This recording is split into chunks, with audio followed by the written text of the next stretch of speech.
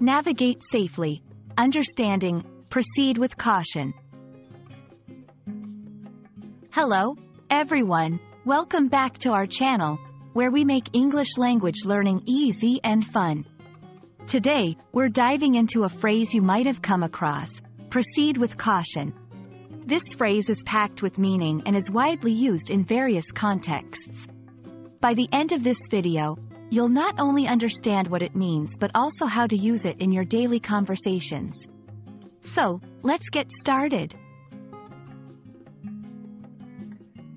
Proceed with caution is a phrase that advises someone to move forward or continue doing something, but to do so very carefully.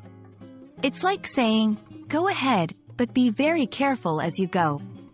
This phrase is often used in situations where there is some risk, uncertainty, or potential for trouble. It's a heads up to be alert and aware of possible dangers.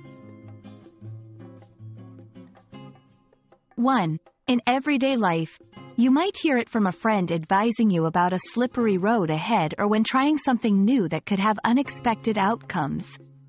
2.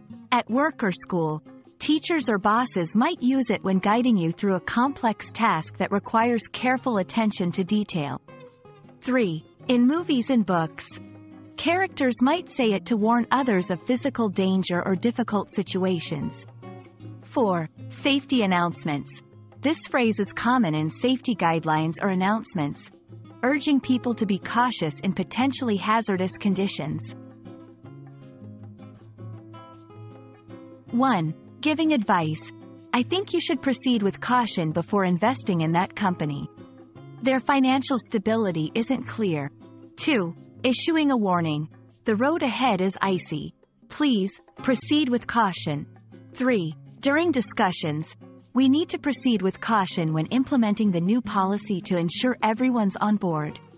Understanding the context and tone of the situation is key to using this phrase effectively. It's not just about warning of physical dangers but also about navigating social and professional scenarios wisely. And that wraps up our exploration of the phrase, proceed with caution. Remember, it's all about moving forward but doing so with awareness and care, especially in uncertain or risky situations. We hope this video has shed light on how versatile and useful this phrase can be in your English communication. If you found this helpful, don't forget to like, share, and subscribe for more insightful language tips. See you in the next video, and always proceed with caution in your language learning journey.